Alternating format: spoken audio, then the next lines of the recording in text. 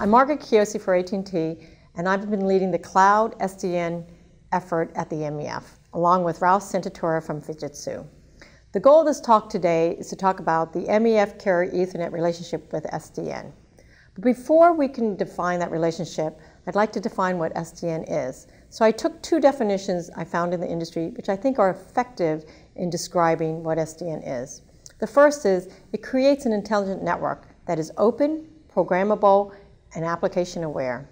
Basically, the vision is the network is transformed into a more effective business enabler, basically making money faster. A second one is more technical, where it enables applications to request and manipulate services provided by the network, and it allows the network to expose the network state back to the app. There are actually two implementations going on in the industry today. One is the proprietary router market, where the hardware and software are provided by one vendor. This is analogous to the server market, where IBM in the 70s provided the hardware and software for that market. Not only the software for our operating system, the tools, the database, as well as the applications. The second implementation is this ONF open flow standard, where the control and the data plane are separate, and there's a standard interface defined between them.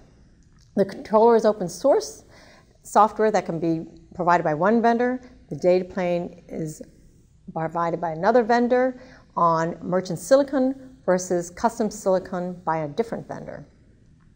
The analogy in the server market, again, is the Unix environment or the Linux, which is open source operating system based on Intel hardware.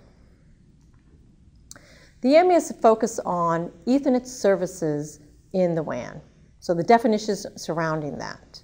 The ONF SDN focuses on implementing the network equipment for these services, so the how to implement the network equipment. So getting back to the relationship of MEF to SDN, going back to the original definition of open, programmable, and application aware. The MEF Technical Committee is focused on the APIs needed to dynamically configure, monitor, and manage Ethernet services more easily. There are actually about 3 use cases that the MEF is focused on to flush out these requirements in the SDN world. The first is resource bursting, or cloud bursting, that is stated in the cloud market. This is where you can elastically grow the bandwidth needed for the apps, collecting billing information or statistics for the billing information, performance monitoring, capacity planning, and other functions. This allows customers to dynamically request and pay for resources when they need it, versus today statically, and in some sense statically defining peak usage, which is not used all the time. Second one is network slicing, where a customer is able to create a network that appears to be privately theirs. They can identify the routers or switches, where to put them, the trunks between them, the bandwidth between them, and even the type of protocols running on the network, whether it's BGP, Ethernet, MPLS, etc.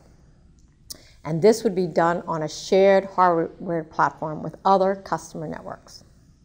And then the final area is traffic engineering, where you can run the network much hotter than today. Today you might be running the network at 60%, allowing for peak handling of traffic, bursting of traffic, as well as extra capacity for failures in the network. So by focusing on traffic engineering in this new space, you can run the network maybe at 90, 95% versus the 60% that happens today. In summary, the MEF focuses on the what of defining Ethernet services in the WAN, while ONF SDN focuses on the how the network equipment should be developed. Thank you very much. This is Margaret Chiosi from AT&T.